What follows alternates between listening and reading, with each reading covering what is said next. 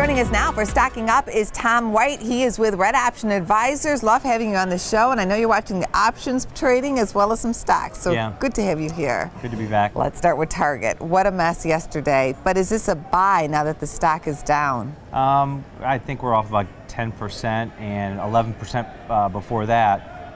It's getting close to that $65 level, which I think might be a near-term bottom, but I think they've got another quarter full of pain heading into that holiday season at the end of the year where they typically pick up.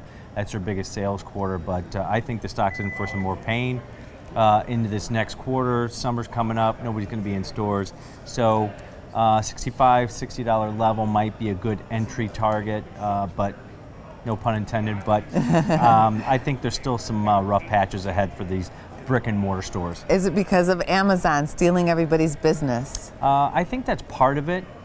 And one of the big things for Target is their online sales are less than 10% of their overall sales. And unless they start picking that up, start making some changes like Walmart's done a little bit, you're going to see some more downside in the stock, I think. Right, and we have, of course, those Walmart earnings out today. Let's move on and talk about another hot stock, and it's been Facebook. This stock has been a winner.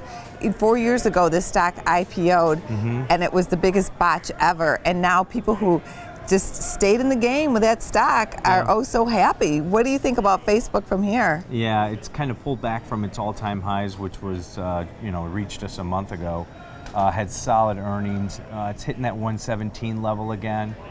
Stock doesn't pay a dividend, but you got 1 billion users using it every day, and they're really monetizing their advertising on mobile, and that's the future. And Facebook knows it. They're ahead of the game.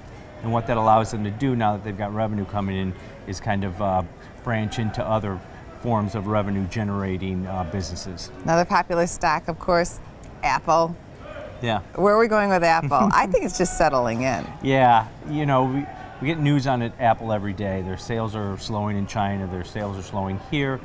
Product cycle is not what it should be as far as innovation goes, but at the same time, now you've got some investors coming out and saying, okay, we've got a bottom in here.